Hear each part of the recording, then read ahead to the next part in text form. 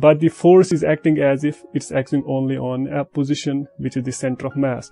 So the force of action on rigid bodies is treated as if it's acting on the center of mass. Another thing, the last thing which is important note, I will write it down. It is very much important. Keep that in mind. The second law of motion, the second law of motion is a local relation. Is a local relation. What does that mean? F, if I am acting a force F at a point in space at a certain instant of time is related to acceleration at that instant of time, at that instant only, okay? At that instant of time. What does that mean? For example, if I am having a body here, if it possesses some acceleration A, that means at that instant of time only the force is exerted by it. Later on, here, if some acceleration is over onto this point, on this body, it is not this very force which is acting onto it. It is some other force. Because this acceleration, this classical body, in classical mechanics, bodies does not remember its past. Whatever the force is, it is determined by the acceleration which is possessed by the body at that instant of time. Not later on, not before that, at that instant of time. So the history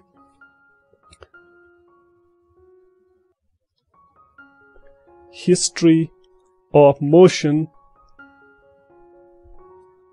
of a particle is, I can say, does not matter.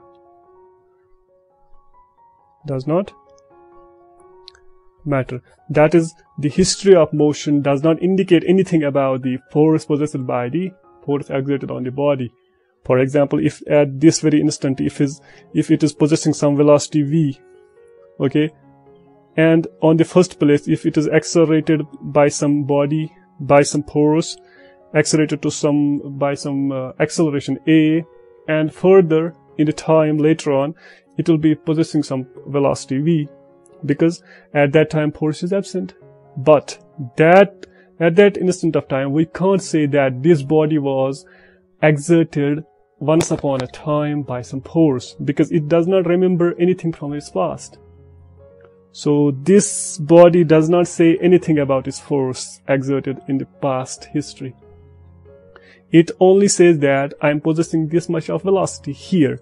Or if it is exerted by some acceleration, if it possesses some acceleration at this instant of time, the force exerted by an external agency will be determined at that instant only, not this very instant, not in the past. So this force dies out as the time passes.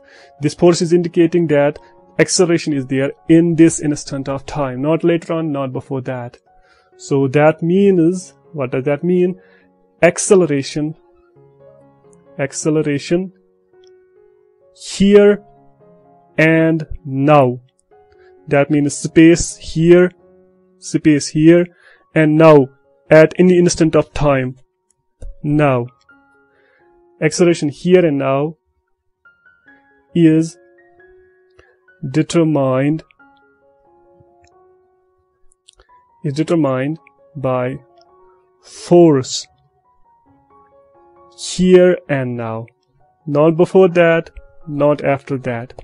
Okay, that means for any body for any body, if we want to know the acceleration of that very body, acceleration, we have to be known about the force which is acting upon that very body, but at that time, not after that. Because if we calculate here, if we try to calculate here the force exerted upon the body, that will not be given by any factor, because the particle does not remember the history. Okay, history doesn't matter at all because it forgets everything. Here what matters is that instant of time, at that point of space where the acceleration is caused, the force is determined at that instant of time. So that means acceleration here and now is determined by the force here and now. Fine. So this is all about the second law of motion, which was given by the Newton, and other kind of stuff, the third law of motion, the impulse and other stuff, which is important in the classical mechanics, will be dealt in the upcoming classes. So support the channel and do cooperate with the School of Physics, Understand Universe. I will see you in the next.